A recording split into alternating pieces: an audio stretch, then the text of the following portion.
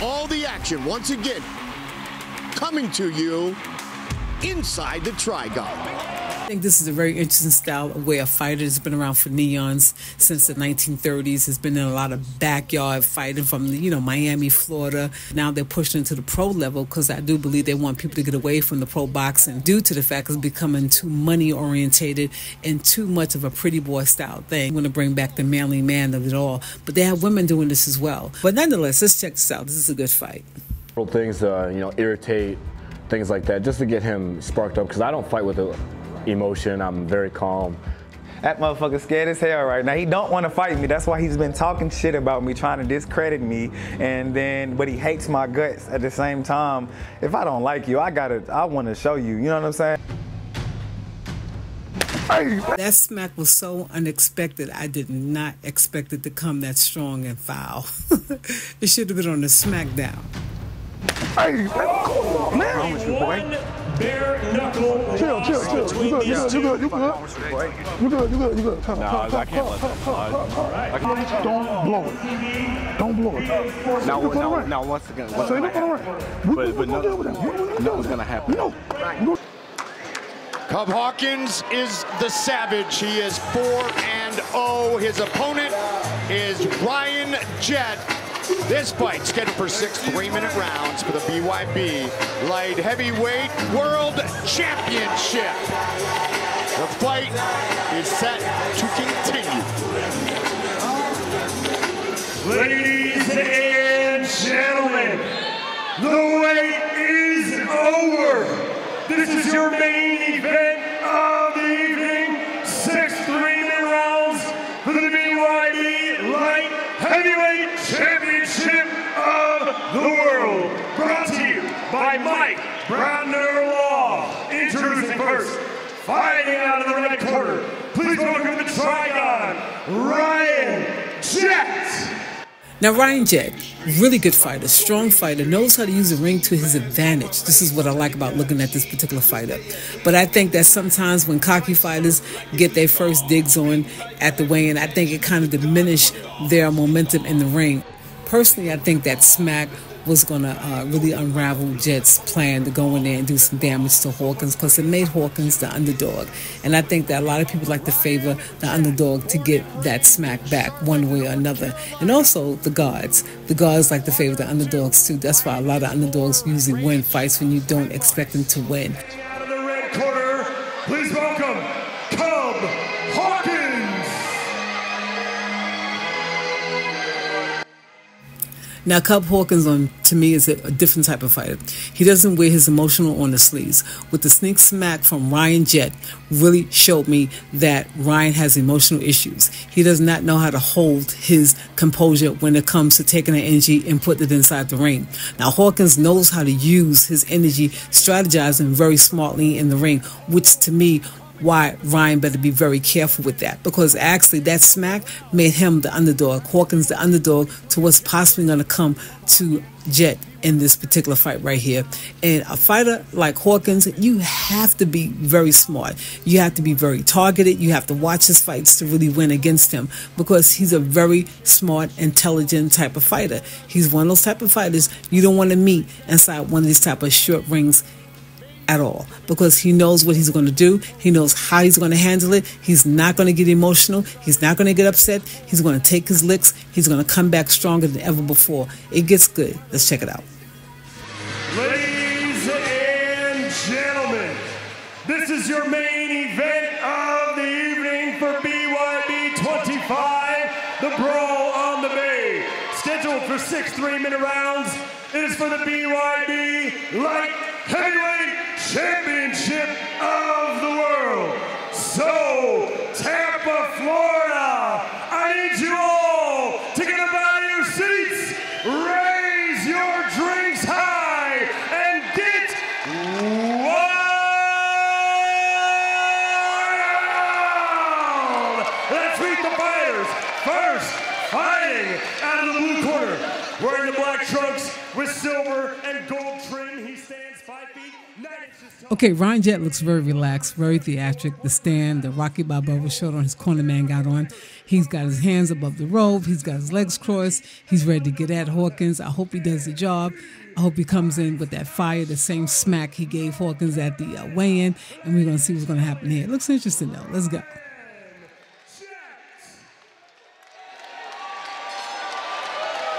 And his opponent, fighting out of the red corner, wearing the black trunks with white and red trim, he stands 5 feet 8 inches tall. He weighed in at 174.6 pounds. He holds a perfect, undefeated, bare-knuckle record of 4 victories versus no defeats. And he fights out of Madison, Wisconsin, by way of Chicago, Illinois, introducing the current reigning Police Gazette Diamond 185-pound champion, ladies and gentlemen, Cub the Savage Hawkins. Our referee in charge of this championship main event, Wayne Spinola. Come here, Cub. All right, gentlemen, relax. We're not starting yet. You guys know the rules. Obey my commands at all times. Protect yourselves at all times. If you want to now, shake hands. All right, guys, step back. I'll get you started in a minute. Right over there, bro. I'll hold up. Don't worry. Wayne did offer the opportunity to shake hands. I had a feeling they weren't going to take it. No. And Jett has not taken his eyes off of Hawkins since he got into the Trigon. I mean, the entire introductions, Jett didn't even react when they announced his own name. Watched Hawkins get introduced and jump up and down. And just has had his eyes on him the whole time. And here we go. Cub Hawkins in the black trunks. Black and yellow for Charlotte, North Carolina's Ryan Jett. Goalie, that's your one, right? It is, but, you know, just a little more enthusiasm. The bell rang on me while I was talking. No? Here we go. Jab with the jabber can, hook with a hooker. I'll use one of your lines, Paul. Yeah, 1-1. Definitely goalie. The bell rang on me while I was trying to describe it. Here we go. Switch of a stance shown by Cub Hawkins. Stop. Don't push off. Don't Closing the distance is Ryan Jett. Yeah, he closed that distance real fast, but... And that's what Cub talked about. He's expecting that. So will Cub utilize his wrestling, or will he utilize some footwork and length? Time will tell. Hawkins throws big power. Yeah, both guys really letting it go. Good defensive maneuvers from both guys so far. Stop. Break clean. Back up. Ryan Jett, 2-time Fight of the Night winner. Thank you. Cub Hawkins, 4-0 inside the Trigon. Stop. Break Round clean, 1, back up.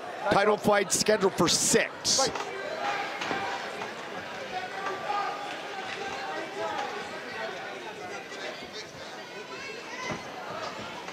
A lot of posturing, trying to set that big shot up. But both guys have big power. And good shots here landed from Hawkins. Jett just kind of brings the chin up and says, all right, that didn't hurt me. Yeah, he caught him with the uppercut. I think Jett ducked into one.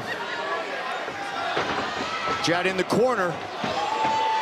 Hawkins trying to keep him there. Ryan Jett looking to connect as well. Jett's good defensive instincts as well, though. Got his head moving when he was stuck in that corner. Didn't take anything too clean. And fast hands on display again by Ryan Jett, and a nice jab to open that one up. Yeah, counter right hand there from Hawkins on the inside, though.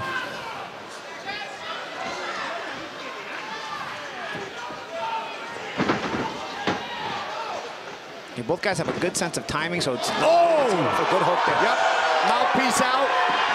Flurry by Cub Hawkins. Yeah, Jett blows a hold on there. I was just going to say, both guys have a good sense of timing, so there's a little bit of hesitation and leading for both guys. They're both very good natural counter punchers and very athletic as well. Yeah, here we go. Ready? Fight. That was a mouthpiece. Smile on the face of Cub Hawkins. No expression from Jett. Jett has the same expression on his face as when the fight started, or even before the fight. Right. Doesn't matter if the fight's actually going on, he still has the same look on his face. Talk about poker face.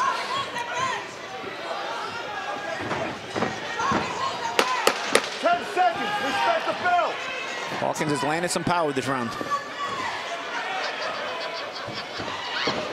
And finishes in the clinch.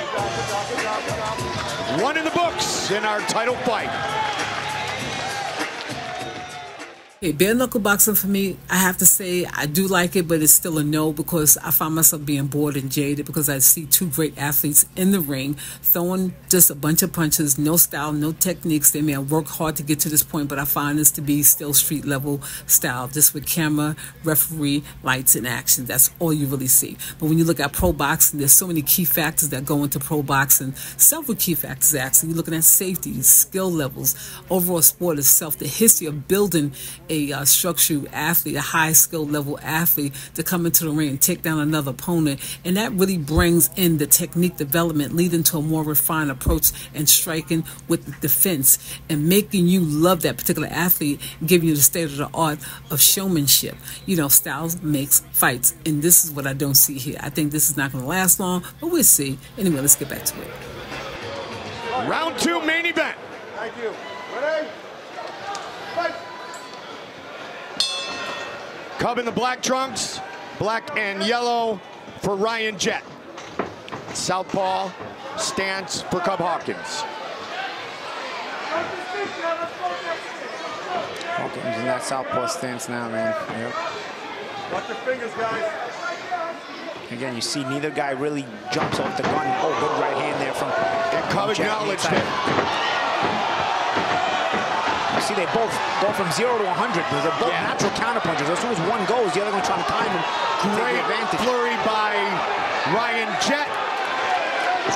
Oh, and a big punch lands for Jett. I think Jett threw the shorter shot there because Hawkins, I think, also was throwing at the same time. Now Ryan Jett. I just had to add this, the Rock'em Sock'em. This is exactly what I get when I'm watching this. Cub switches back to southpaw. And Jett goes into the southpaw stance himself, Goldie. Yep. Well, for a second anyway. Back to the right-hand stance.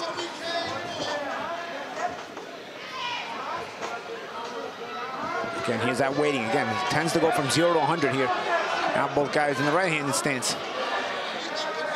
That waiting is the mutual respect of the power and the speed that both men possess. See here, I feel like both guys should be dropping feints there. Oh, good shot there from Jett off of the initial drop step feint.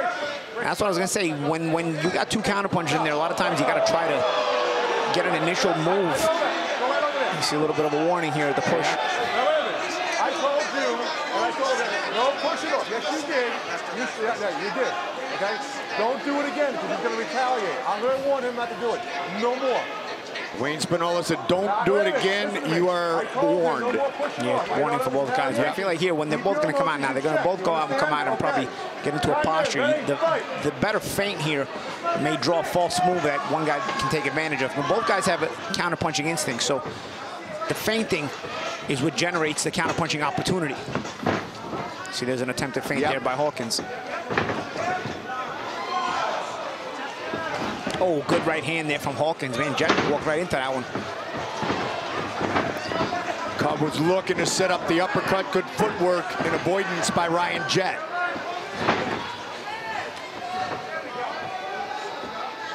Both men with a ton of athleticism, and again, a straight punch sends Hawkins to the ropes. Strong jab. Yep. From Jett.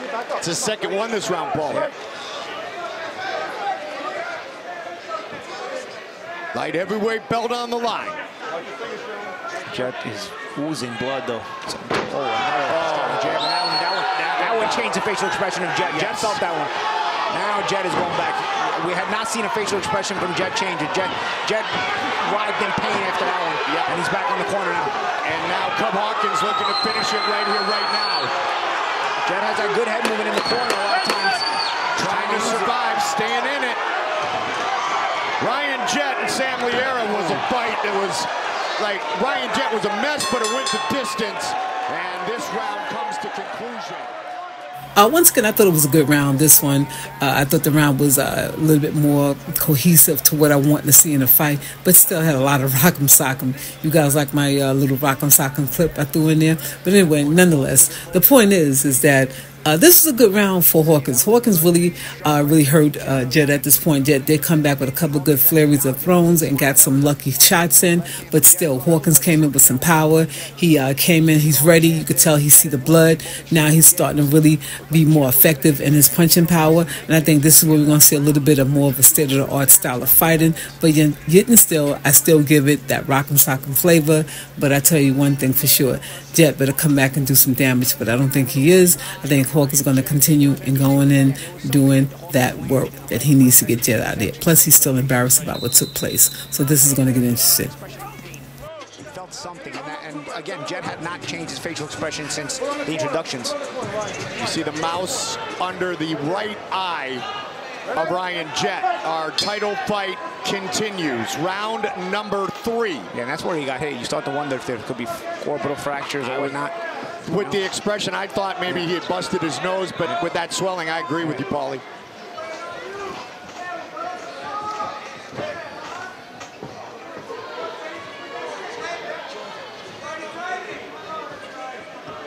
Cub very intelligent right now, not rushing in, where Ryan Jett can get one away and change the fate of this fight. Uppercut just glazed by Cub Hawkins. Jett still has that winning mentality. He's not trying to, he's still trying to throw hurtful punches, but Hawkins has those razor. You know, Jett may have that winning mentality, but I tell you one thing, you can see how he's jumping all over the place. No punches are landing. The emotional attitude have actually stepped into the punching power with him now. Now he's lost all hope to really winning against Hawkins. And Hawkins is still on the game plan. You can tell he's still got the floor plan of his game plan to get Jett out of there. Jett have lost all hope. Now he's just punching, hopefully to get some shots in. He has the power to really get Hawkins out of there. But again, his emotional really is going to wear him out in this particular fight between Hawkins. I think it's a good fight. It's getting interesting right now. Will it last be interesting? We'll see. Let's go. Good exchange there from both guys. And the athleticism of both men is on display as well. Yep. The explosiveness, the power, the strength, and the break by Wayne Spinola. Midway point of round 3. Jett is trying his best to keep Hawkins in that corner. Don't hold him, don't hold him.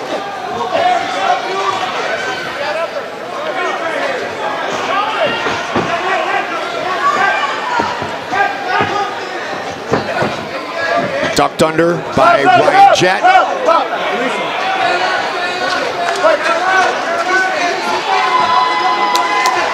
1 minute on the clock, round 3. Bloody, bruised, far from beaten Ryan Jett. Cub Hawkins. Again, he's that posing. We're looking for feints here. Yep. We're looking for feints here. Neither guys. You saw some small feint attempts from Jett, but this is where both guys are looking for the other guy to make the first move, but you got to draw it out with some feints. Jett attempts another one there. Hawkins, quick hook. And again, powers forward. Nasty uppercut. And again, you see Jett's defense when he's stuck, also not taking any clean shots. The shots are landing at times. There's some grazing shots, but both guys have a good defense and they do get stuck up against the corners. That Jett's complaining about headbutts. Cub comes in with his head, but a lot of blood on the face of Jett, and I am wondering if there is an orbital fracture under that right eye of Jett. And blood coming out of the nose of Cub Hawkins as well. Wayne Spinola makes sure nothing happens after the bell. Okay, let's talk about it. I don't even know how to call the fist throwing episodes that we do see in here, but we do see some action, we see some blood, and we see Jett blood.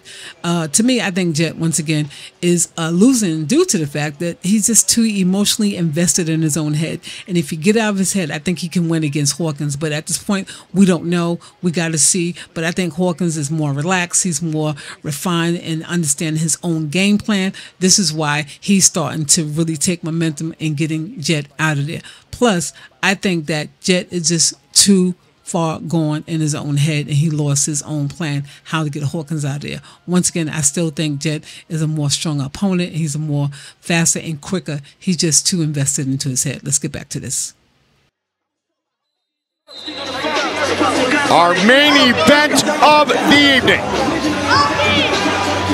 Cub Hawkins, Ryan Jett. I'm gonna let the doctor check out Jett. Jett's already complaining. He wants to keep fighting.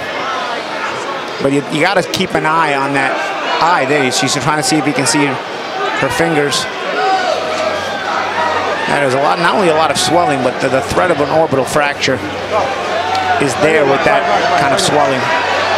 Ryan Jett was a mess after San Liera. He's busted up, but far from beaten here. As we reach round number 4, black trunks for Cue Hawkins, black and yellow for Ryan Jett. Quick hands against the ropes thrown by both men. And blood just pouring out of the nose of Jett as well. Yeah, but he's still going. He's still getting. He still has that winning mentality. It's both guys are battling. As much of the back and forth that we saw in the bad blood, quote unquote, both these men are savages, plain and simple. Oh, absolutely. And you know, this was one we were really looking forward to. This fight. You know, we knew this fight was going to be a good one, which is why it's our main event. Sharp right hand there from Jett. Hawkins, though, keeps that positioning. Or a sharp, strong jab on the inside from Hawkins as he closes the gap. And keep in mind that 4-0, Cue Hawkins had never worked out of the first round. Yeah. And now we're in the 4th. Nobody survived round 1 before tonight against Cue Hawkins. Tell you what, he's low. He may not have gotten the first round stoppage, but he's still pushing for that stoppage. As Jett is more and more damaged goods, but you're not going to mentally take Jett out of the fight. You may physically take him out of the fight, but he's still going to be looking to throw hurtful shots. Sharp right hand there from Jett. Hawkins undaunted though, man. He is so calculated in his attack. And got a very high Trigon IQ. Yep. Those ropes are splattered with blood. Look at the ropes behind Hawkins. Yeah, they are splattered with blood. Sharp hook from Ryan Jett. Glances off the shoulder of Cue Hawkins. 60 seconds on the clock now, here in round 4.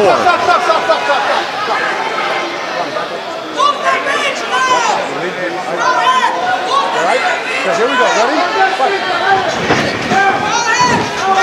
Big shots from Hawkins. Dirty boxing. So there you have it. Good fight. I can't even tell it. Sharp, strong right-handed jab from Hawkins. And I think he's got Jett hurt a little bit. In 8th grade, a high school coach told Cue Hawkins he was mentally weak. That was the last day I think Cue Hawkins was mentally weak. Trying to finish it right here, right. I feel like Hawkins battles these kind of demons every single time he's in there. That rage, and you can see that inner rage, the savagery that comes out. And here it is right now. He is trying to overwhelm a very tough Ryan Jett. And I think that if he came in with some style and some technique, I think that Hawkins would have been the one on the ropes, hanging on to the ropes like that with all the blood all over the place. But nonetheless, I mean, Hawkins came in there, did his thing. He stuck with the blueprint.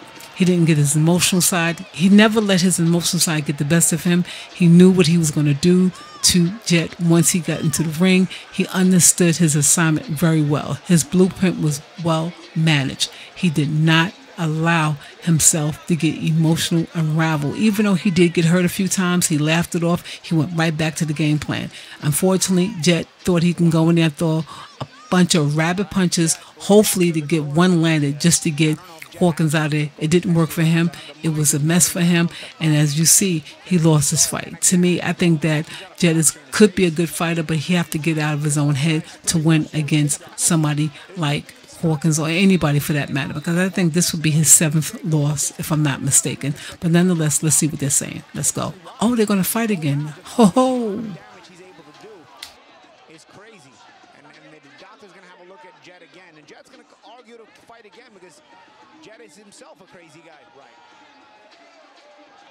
Okay, let's talk about it. Great fight, I think. It was pretty cool. I liked it. It just gave me the momentum of a rock'em sock'em robot style of fighting. I think there was too much repetitiveness in the fight between these two opponents. I think that's bare knuckle fighting, period, all around. It's just as many fists can be thrown, as many fists you can get in, maybe get that lucky shot in, it could happen. But if this round would have taken place, I think that Hawkins would have taken Jett Eye home as a souvenir, and I think it would have been the end of it. But hey, this is bare knuckle boxing. Anything that goes, I thought. But nonetheless, I found it to be kind of interesting. Light heavyweight world champion. I don't know. It depends. I mean, I've seen other bare knuckle boxing matches that I do like. I do want to speak on two girls, but I got to look at it entirely to make sure if it's worth speaking on. But nonetheless, I do find this to be a little bit repetitive. Do you guys find it to be repetitive every time they come out to fight? I mean, you may catch a couple of small styles of techniques of boxing, but nonetheless, it goes right back to that rock'em sock'em, hoping to get that lucky shot in. Guys, let's talk about it. Leave your comments below. On that note, I'm glad to be back. We have a new mic. Gonna work on this mic a little bit better, but nonetheless, leave your comments below. Let's talk about this. This is interesting. On that note, boom!